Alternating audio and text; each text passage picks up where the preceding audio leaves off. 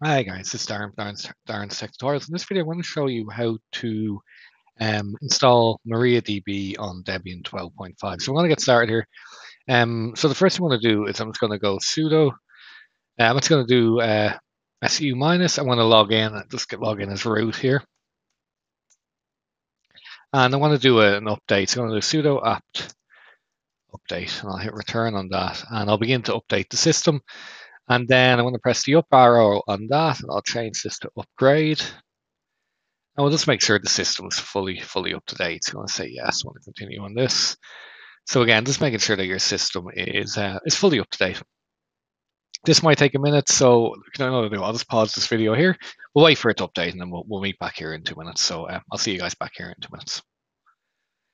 Okay, good. We're back. So next thing I'm going to do is I'm going to do sudo apt show mariadb-server, and I'll hit return on here. Cool, and we can see there's some options here. So we can see there's 10.1, 10.6. So yeah, let's just go ahead and we'll install it. There's a whole heap. So let's just see what one it comes down first. So I'm going to do sudo apt install mariadb-server. And I won't do the -y. Let's see what's going to ask. It's 194 megs. Yeah, let's just go with that. Okay, so it's going to start doing the install process here. So again, look, let me just pause this while it's installing, and we'll meet back here in 2 minutes. Okay, so this looks good. So let's do the secure installation now. So I'm going to do sudo mariadb-secure installation, and I'll leave all these commands where you can just copy and paste them. Yeah, so it's going to ask me, do I want to set a current password? I was going to say none.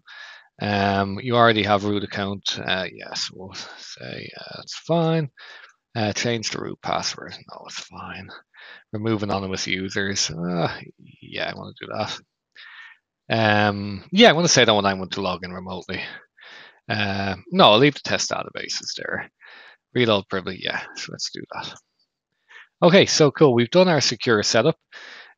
So next thing, what we want to do is we want to see is it up and running. So let's just say we'll go sudo systemctl status mariadb. Cool, and we can see it is running there, which is great. Okay, so I'm just going to click Control-C to come out of this. Oh, so it will let me know with the, there we go. Okay, so let me just clear this. And then let's see if we can access the MariaDB. Now it's going to type in sudo mariadb, and I'll hit enter.